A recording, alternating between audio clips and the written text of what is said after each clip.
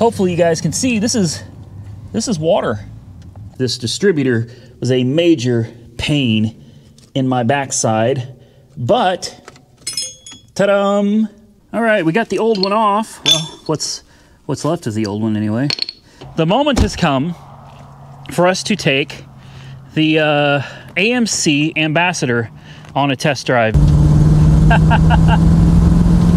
What a boat, man. The car is doing fine, but I don't trust the gas tank. I think I've done just about everything I can do, but at least you got, oh no. Oh no. No, no, no, no, no, no, no. Oh, yep, she's out of gas. She's out of gas. What's going on, ladies and gentlemen? Welcome back to Auto Auction Rebuilds. Today, we've got a lot on our plate. I don't know if I'm going to be able to get everything done in this video that I would like to, but there are a few things I want to do in this video. One of them is taking the AMC Ambassador out on its first real drive. I want to get it out on the road, get it up to speed, see how it shifts, all of that good stuff, on its own gas tank, which should make things really interesting. We also have to put the taillight in the Saturn LW1. We got to basically clean that car up and send it down to Weird Beard. We've also got to put the control arm on the Chrysler Pacifica and get that down to Weird Beard. So that's a lot to try to get done when it's already the afternoon. So I am definitely running behind, probably overextended. But before we get into it, I want to give a big shout out and thank you to Jeremy from Saskatchewan for these pictures. This is phenomenal photography right here, guys. Absolutely amazing. Really cool that you've been watching my videos for like ever and that you took the time to take these photographs and send them to me. They are literally spectacular photos. Yes, I'm going to frame these and put these up either in my office or in the shop. So as you can see, the AMC has made it to my front yard. That's a pretty big feat for a car that's been sitting for 14 years, guys. It drove from my shop to the front yard. Now I want to know, can it drive on the road? But before we get into that, I had a small issue with the Jeep, just a tiny issue with the Jeep that we just ran into a big spider web. Okay, I'm gonna see what's going on in here, but yeah, it's there. So I gotta figure this out. Hopefully you guys can see this is water. Yeah. Ever since I got the light bar installed, when I would go through a car wash, there would be a small, not nearly this much, but a small bit of water that would come through the firewall and all over my feet. So I took it back to 4-Wheel Parts and I asked them if they could fix that. And the issue is, I can't show you really because it's way up under here and it's going to be dark, but, well, maybe I can. I don't know. Way up under there. Right somewhere up there. This wire right here, that wire right in the center of your screen. They ran it through the firewall, which is perfectly fine, perfectly normal. That is where the clutch pedal for the Jeep would have been if it was a standard transmission. So they opted, which makes perfect sense. I used to be an installer. That's something a lot of you don't know. I used to install two-way radios for Oklahoma Two-Way Company. Been out of business a long time. The owner's name was Bill Waller. It's now called Percom, I think, or yeah, I think it's called Percom now in Oklahoma City. But anyway, I used to install two-way radios. So the proper way to run this wire, if you have an existing hole that you can use, that is absolutely perfect. What's not perfect is they did not put a grommet in it. What they had done is they literally pulled out the cap from the factory and they just stuck a wire in it and left it wide open to the elements. Well, that's not the proper way of doing it, but, you know, I took it back and they said that they shoved a bunch of tar, some kind of tar stuff in there to seal it up. Well, went back to the car wash and again, we had less water, but water would still drip. And I thought, you know what, I'm just going to deal with it because I don't have time to take it back again. And then we had the ice storm and rain for days. And my floor is now full of water. So 4-Wheel Parts, if you guys are watching, it would be great if we could get this issue resolved properly once and for all. See, if I was the installer, I would have used a grommet, proper size for the hole in the firewall, and proper size to snug the wire through there. And I think the reason they opted not to do that was, number one, they didn't think it was going to let any water intrude into the cab. Apparently, something either with the 2020s or this latest generation of Jeep is allowing water to get in that area, which is why the factory had it plugged off to begin with. Well, they carved out the plug and stuck a wire in there. And apparently throwing tar at it wasn't the proper way to do it either. For me, I would have put a grommet in there. I understand why they didn't. It's a lot more work. To put a grommet in there means that you have to unwire the accessory that you installed, right? You can't just throw a grommet in there. You have to literally disconnect the wiring and run the wiring through the grommet, which is time consuming. And they've already done this, so they're on to the next one. I'm hesitant to say that it was a lazy job, but that's really what it appears to be to me from my perspective. And now that my brand new 2020 Jeep has a floor full of water, let's just say I'm less than satisfied at this point. Now that we got that tidbit out of the way, let's talk about the I almost called it a midget, the MGB. I did a thing the other day, guys. This will be coming up in a future video, but the reason I'm running so far behind today is because I slept in, and I slept in because I worked on this from about 11:30 in the afternoon yesterday, literally until about 1 o'clock in the morning, trying to get this distributor out. This distributor was a major pain in my backside, but ta-dum, she's free. I'm just going to leave it sitting there for effect for the next video on this car and be like, look, we got it out. And some of you probably won't see that video, or some are going to miss this video and they'll have no clue. But anyway, yeah, strictly for effect. We did get the distributor out, which means the new distributor will be in any day now. We will put the electronic ignition in this, and this thing is going to be going down the road. I am super excited about that. Let's turn that light off. Here we have the 2000 Saturn LW1. I think it is beautiful. It does need a wash. We need to clean up the tires. But aside from that, this car is pretty much ready to go, guys. It'll fire up whenever you want it to. I went ahead and took care of the door. Remember, before the door would catch right here, I put a clip. It's just a clip that was missing. I put a clip in there, and no problem at all. It does kind of pop when you open it. Yeah, that is what it is.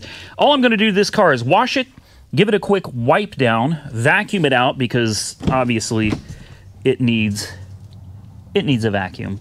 Maybe throw some tire shine on it and put a tail light in it. We have the tail light on the desk. Let's go ahead and start with that right now and knock this portion out. I cleaned out the back. It's not a particularly pretty car. It really needs a steam clean, guys. I don't have a steam cleaner, and the last time I tried to clean something with brushes and chemicals, I think I actually made it worse, and that was on the 2010, what was that, I don't even remember what it was, Mitsubishi Lancer. So I'm just going to vacuum it. I'm going to vacuum it, and we're going to send it and see if we can turn it into some money.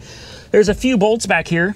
I think like 1, 2, 3. You can't see anything, but I'm going to go ahead and pop those out, slap that new light on, and see what she looks like. All right, so thanks to some help from my fiance, the interior is clean, and we're getting ready to work on the Chrysler Pacifica. It is not perfect. It's never going to be perfect. I don't know. I say that on almost every video, guys. These cars are not perfect cars. You know what I mean? These are old cars that I found. These are A to B cars. Some of them are actually really good cars, but none of them, regardless of how good they are going to be perfect. None of them. So I think it cleaned up pretty nicely. We are getting ready to give it a bath.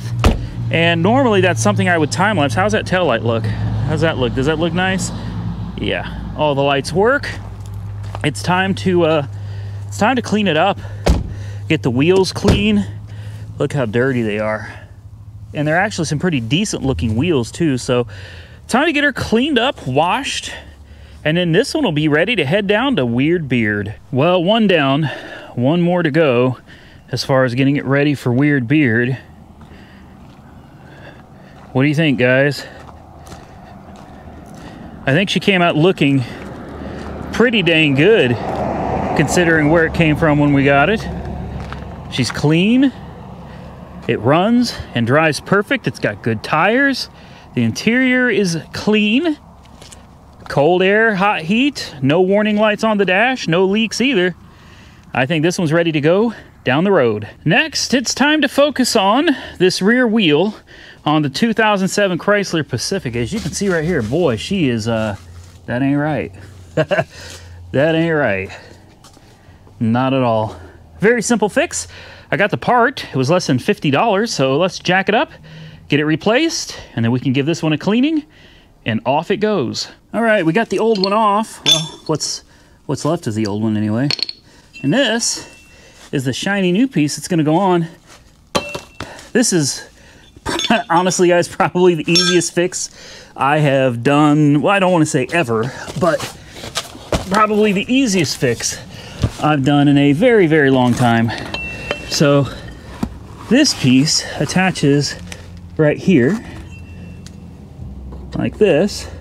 The other piece attaches up there into that bracket, and literally that's it, guys. That's it. I would show you more, but literally this is stupid simple. And just like that, she's done. All right. You know what that means?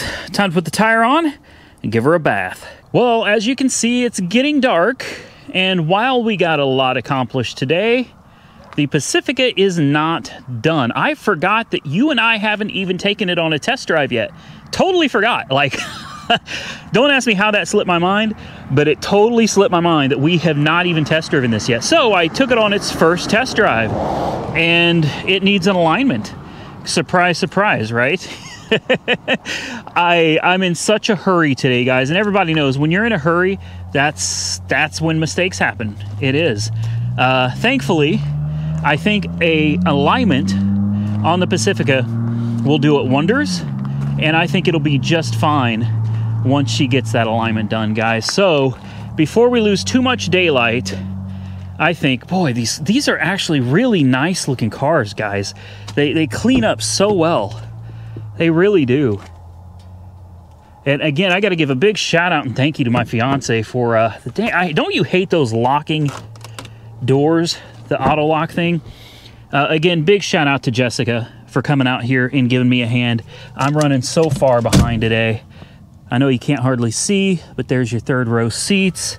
I'm gonna just leave that. I'm not even messing with it. But I think the moment has come for us to take the AMC Ambassador on a test drive, because it is getting late and I want to know for sure if we're going to be able to get this thing driving under its own power down the road.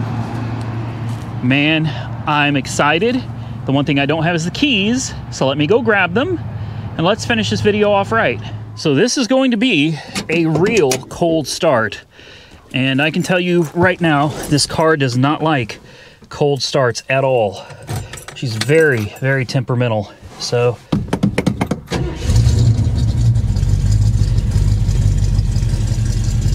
well, it's actually running. Usually it dies. It doesn't like being cold, guys. She's very temperamental. And it's not even cold outside. It's like 55 degrees. Yeah, here she goes. Here she goes. She's gonna die. Come on. Come on, just die. There you go. And you let it sit for a minute. A couple more pumps.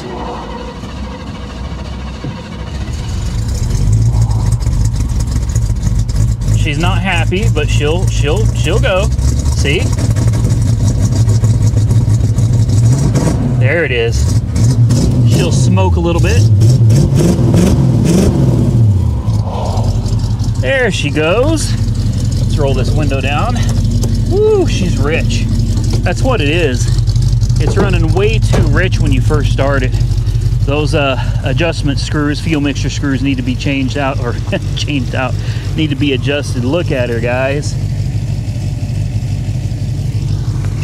I can't believe it's running on its own. Now, don't get too crazy about my handiwork. All right, it's not the best. This is all just kind of temporarily rigged up just so I could get it down the road for this video. I want to know. So I've got an electric fuel pump somewhere down there. I've got a ground wire run here, a positive wire run over there to the ignition side of the starter solenoid. We've got the fuel line held up with wire tied because I'm out of zip ties. I have no zip ties. The regulator is set to 4 psi. We got our fuel filter, and then it's tied up again right here, and it runs over to that beautiful, beautiful Holley carburetor. As you can see, she's starting to run pretty good, and it is running on its own gas tank. Granted, it has about 6 gallons of fresh fuel in it, but it's running on its own gas tank, and that's a huge, huge deal for this $2,500 1967 AMC Ambassador 990 that had been parked for 14 years. Now, I know a lot of you want to see me go further with it. You want to see us do more to it. Most of you, I think, are really wanting to see this top get replaced.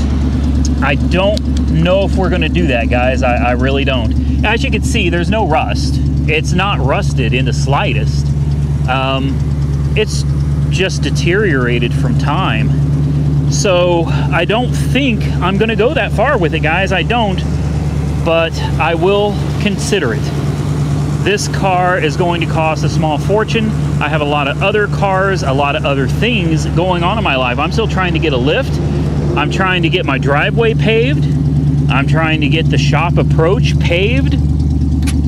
So, you know, I don't take out loans for this stuff, guys. This is all, I pay for all of this out of my own money. So this isn't a thing of like, hey, I can just go borrow money. I'm trying to do this all on my own, and it can be very difficult. So comment below what you think. I'm tempted to send this thing down the road for $4 grand. This is not one that I'll send to Weird Beard. I'm going to sell this one myself. I think $4 grand, now that it's running and driving, I think it's a good deal. Well, I say driving, forgive me. It has now driven around the yard once, and from my shop to the driveway. Ooh, she's still... There we go, come on. That alternator light kind of comes and goes. If you're wondering what this light is right here, that's the alternator light. It kind of comes and goes as it pleases. Let me see if I can get out of here without running into anything or anyone. Brake check. Yes, the brakes are still working. That's a positive. All right, here we go, guys. Are you ready?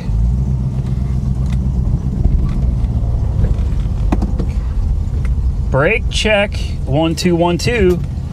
Here we go. I'm going to be ginger with her. Oh, wow. Let's see if we can get you in on that speedometer. Probably can't see it. We're going 40, 45, 50, 55,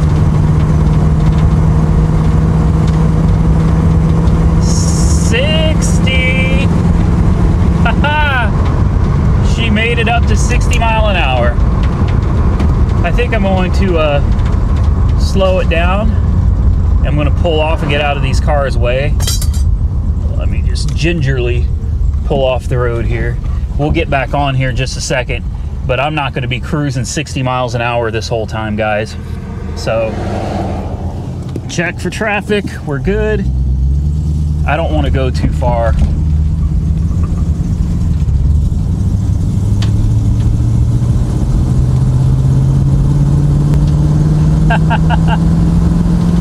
What a boat, man.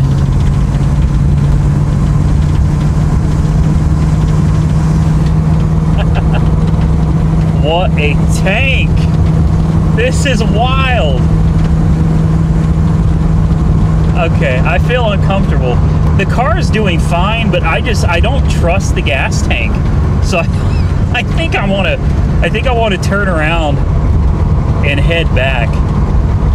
Wow, I cannot believe that we're able to cruise 55, 60 miles an hour in this car after 14 years of sitting. That is, honestly, that's a testament.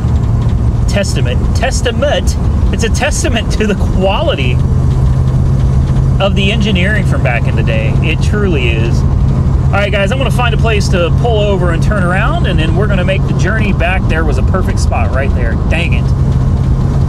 We'll make a journey back to the house.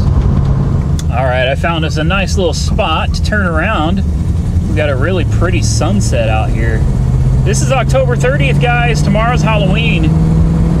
I don't know if I'm going to have a video for you on Saturday, to be honest with you. I think I've done just about everything I can do, but at least you got, oh no. Oh no. No. Come on. This hill is treacherous. I may have run out of gas. I'm not sure. I thought I put 5 to 6 gallons in, but now that I'm thinking about it, I might not have. Oh, come on, old girl. The goal. Oh, yep, she's out of gas. She's out of gas. She's out of gas. Come on. So now we got to just speed. We're going 60, 65, 70.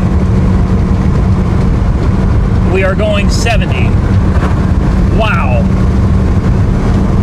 Oh, you can't see it, but we are literally going 70 miles an hour right now.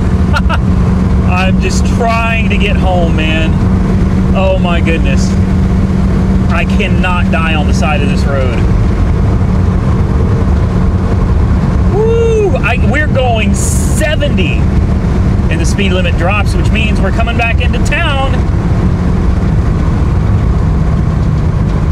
Yep, speed limit drops to 55. We're going 60.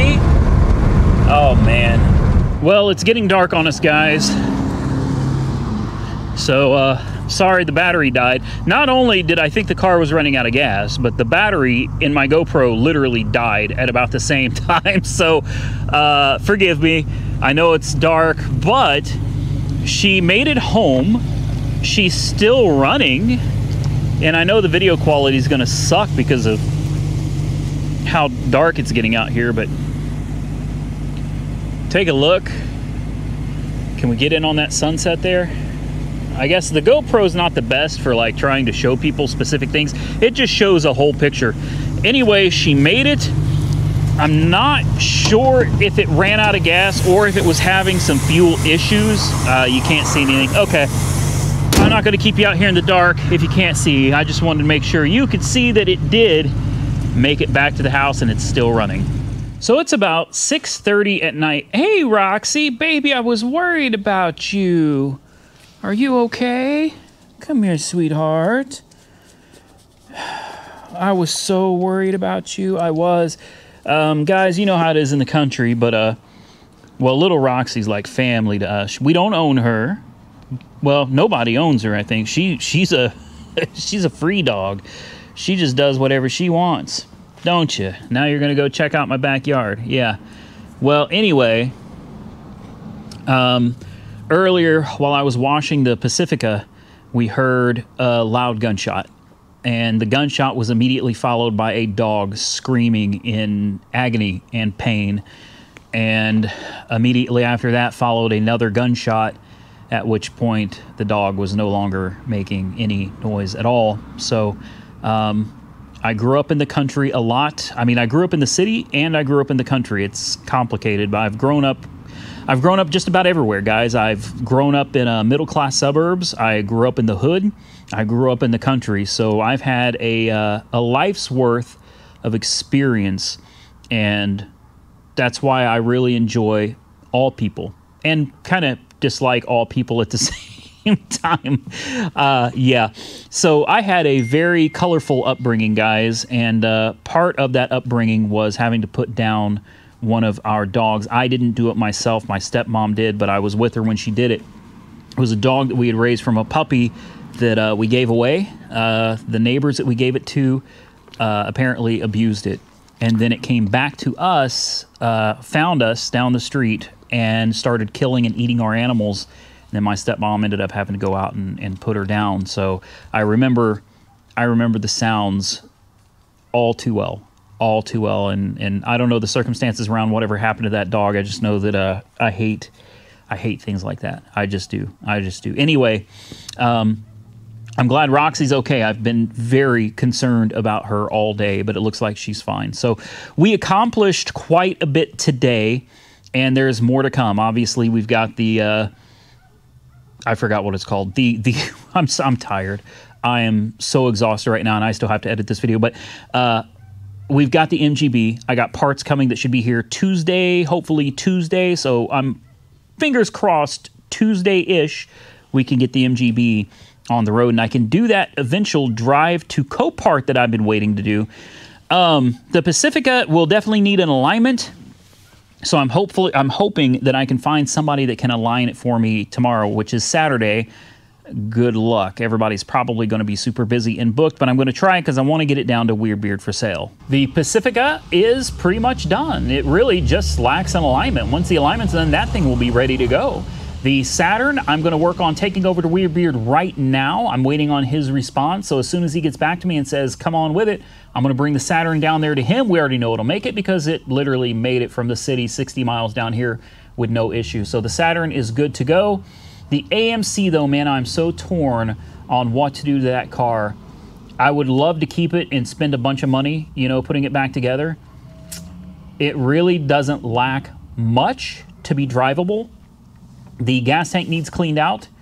I got a new sending unit for it today, and the gas tank needs patched. Aside from that, and shocks, desperately need shocks.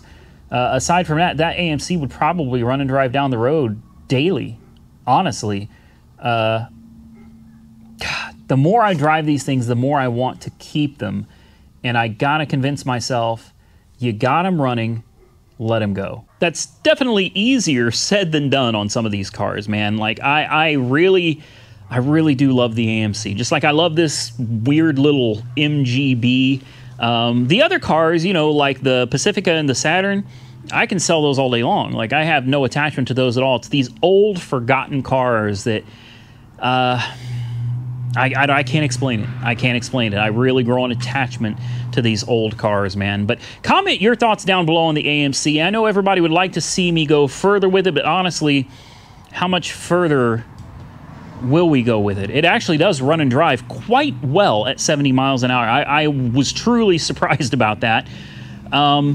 Aside from putting that black vinyl top back on and getting the fuel system cleaned out, I'm not sure there's really much more content in that car.